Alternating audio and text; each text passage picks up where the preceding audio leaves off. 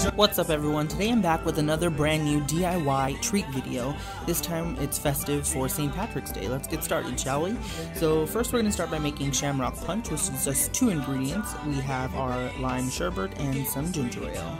So first go ahead and in a large punch bowl add in that lime sherbet. You're going to want to use the whole carton. Calories, am I right?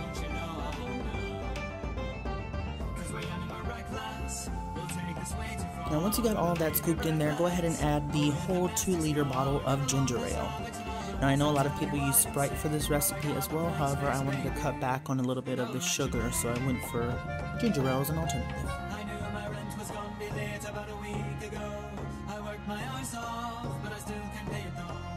Now once you have all that ginger ale poured in, you might have some foam on the top like I did, so what I did was I just scooped that out.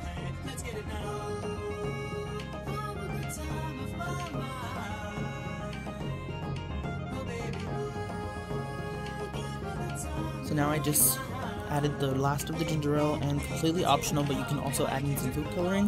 However, if you do use the food coloring, I would suggest that you put it in with the ice cream or before you put in the ginger ale.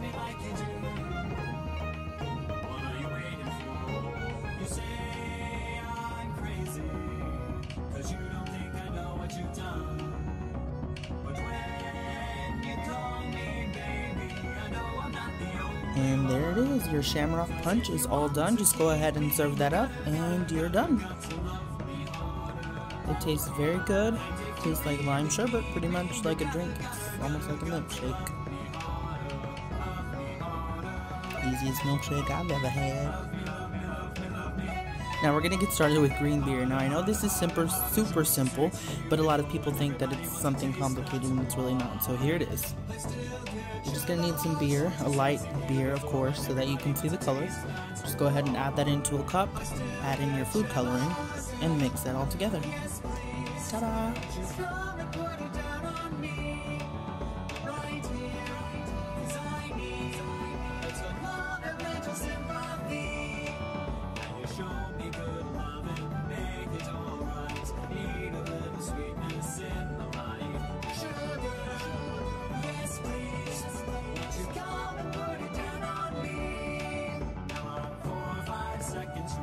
Now that was easy, wasn't it?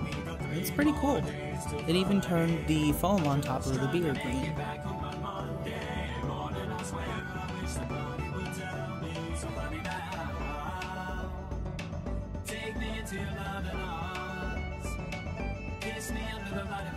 That's pretty much it. Next we're going to be making some Thin Mint Truffles out of the Thin Mint Girl Scout cookies. So you're just going to need some cream cheese, some green candy melts, and some Thin Mints, of course. Now, I just started by adding 1 package of Thin Mints into a Ziploc bag. You can also just put them into a food processor if you wanted to dirty another appliance, but you don't need to.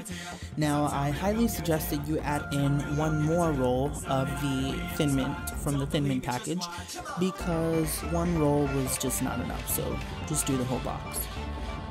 Now just bash that all together until there's fine crumbs.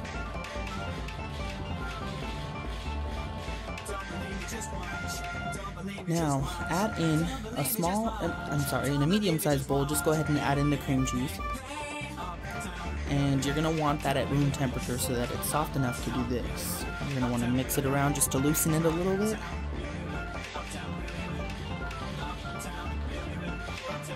Then add in the crumbs.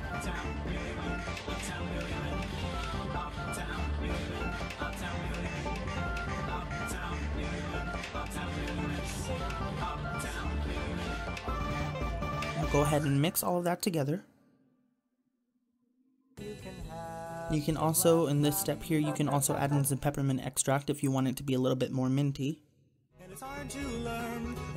Completely optional, but it would help. So you see here I added some more, and I started mixing with a spoon, which I advise you to do because the whisk, everything got stuck in the middle of it. Wasn't fun. Just go ahead and roll out some of the balls from the dough onto a cookie tray with parchment paper or wax paper on it. Now this here should make about a dozen.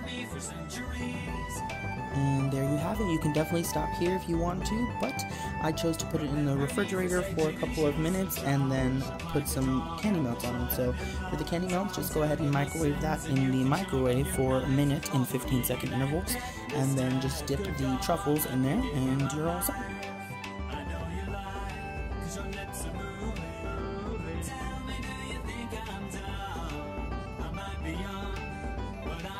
Now, if you're going to want to dip the truffles into the green candy melts, then definitely make sure you put them in the refrigerator so that they can harden, so it doesn't fall apart when you drop it in the melted candy.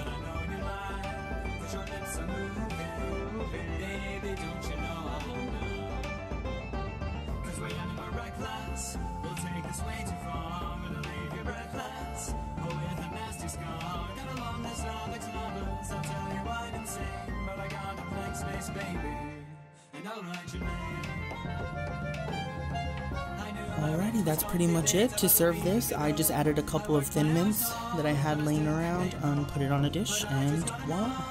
I really hope that you all enjoyed this video. Please give it a thumbs up if you did, comment, and subscribe to my channel for more videos like this. See you next time.